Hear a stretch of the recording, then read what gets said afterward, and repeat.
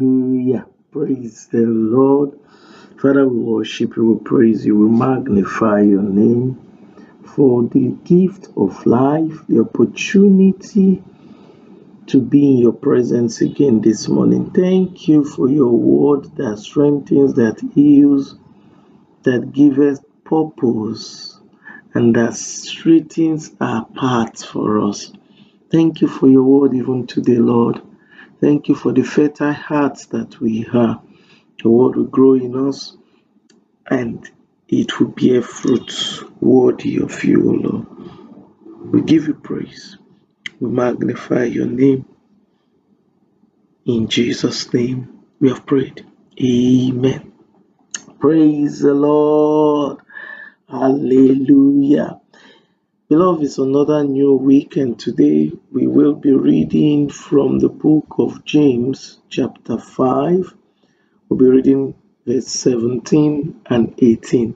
Now, if you have the time, you can read from verse 13 downward. Amen. Verse 17 and 18 of James chapter 5. Scripture records said, Elijah was a human being, even as we are.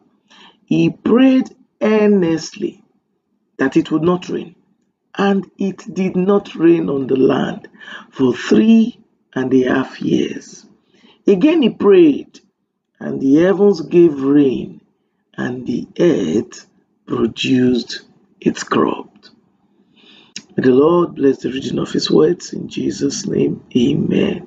So this morning we are talking about we must pray. Yes, we must pray.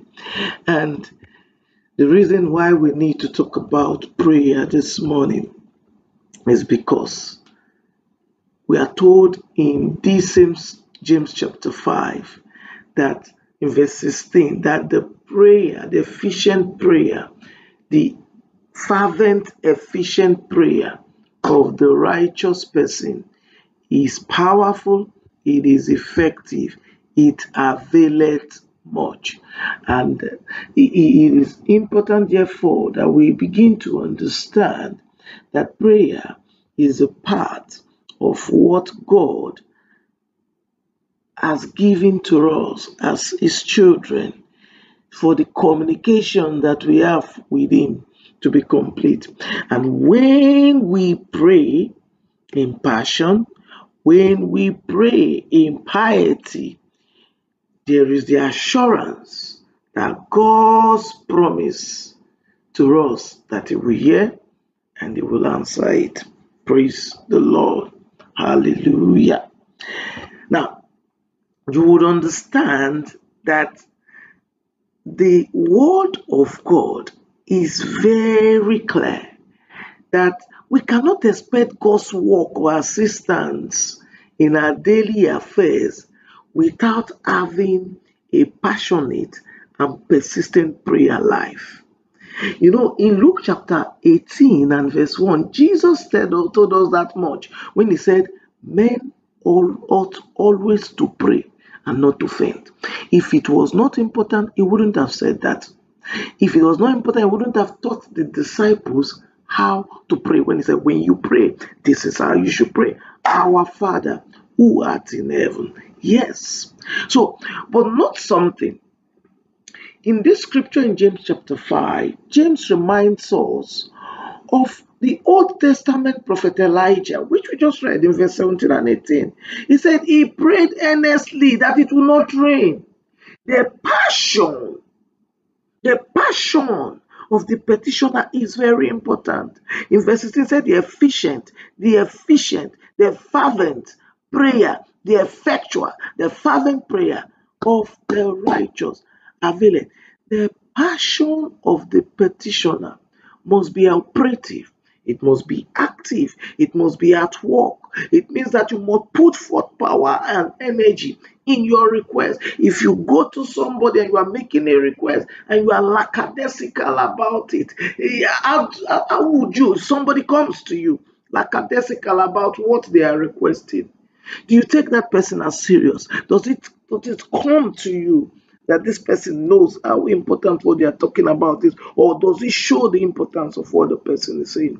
So Yes, Paul's encouragement in Ephesians chapter 3 and verse 20 says, now unto him that is able to do exceedingly, abundantly, above all that we ask or think, according to the power that worketh the energy in us. The power that worketh in us.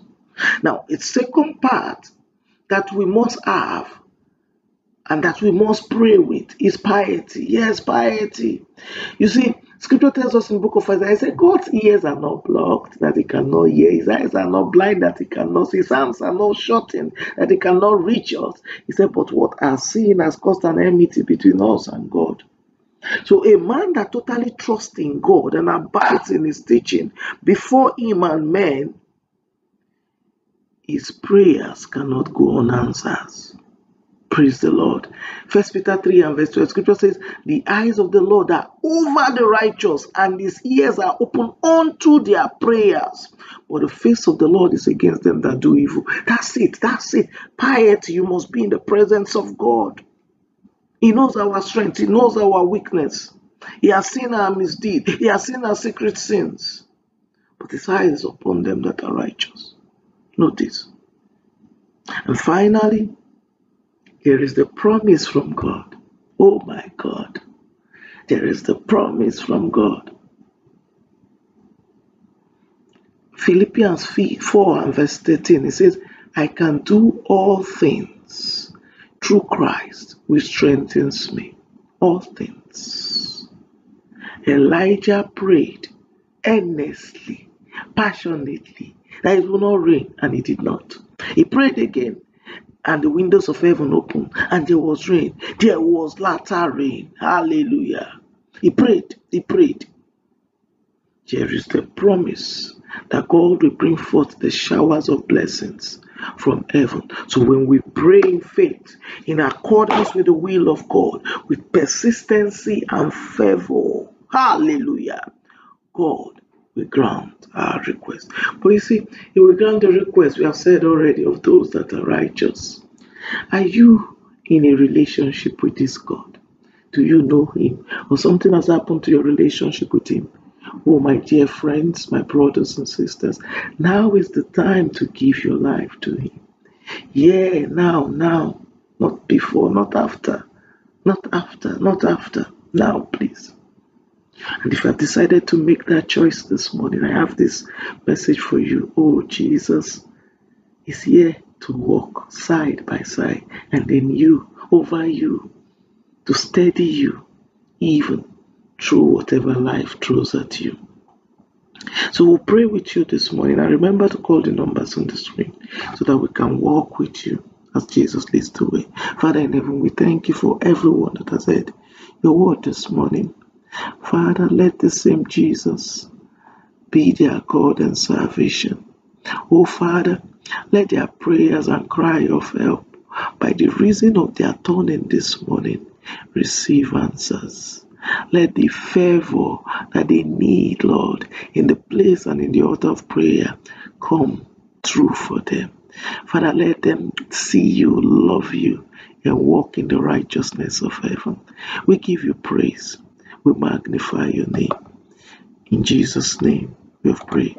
Amen.